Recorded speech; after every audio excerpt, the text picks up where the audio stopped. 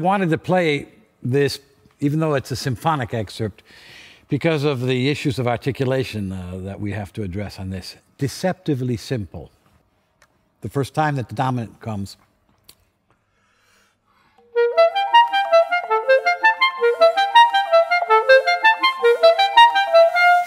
There we are at the top. So we do it one more time. Just practice that a bit.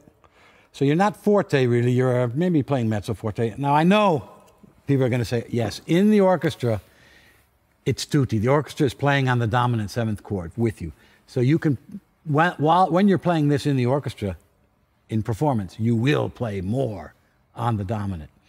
However, I'm choosing this piece because it's a very, very, very common piece for auditions, orchestral auditions, and we have to play it alone.